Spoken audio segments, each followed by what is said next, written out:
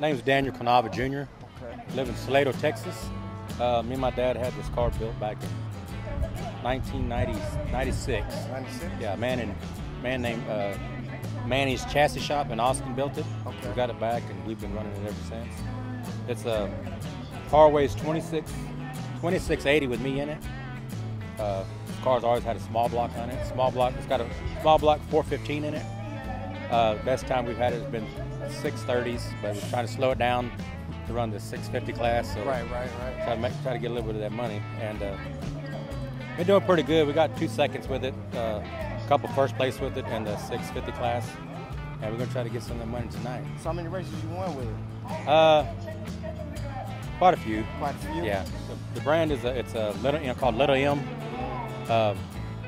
dark block.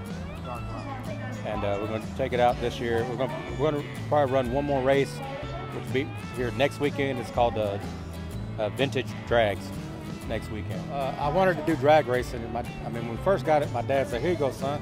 Got you a race car." First, I was like, "Dad, a station wagon? Come on!" But now, I won't get rid of it now. Yeah, now it's got sentimental value, and it done made a name for itself. Now everybody sees it down there. See people in the stands pointing, "Here comes that wagon! Here comes that wagon!" It won't do it today, but we're running the bracket class. I run off the box. The front tires will come about that high off the ground. Today it won't do it. It may come up this high right now, but it's because it's running. We're trying to slow it down to run that class. But now that's my other girl right there. I heard that. No gas, no turbo, or nothing. All throttle, no car. If you could for me, tell everybody where you're at. I'm at Little River Dragway, 60th anniversary. This track's been over for 60 years as of today.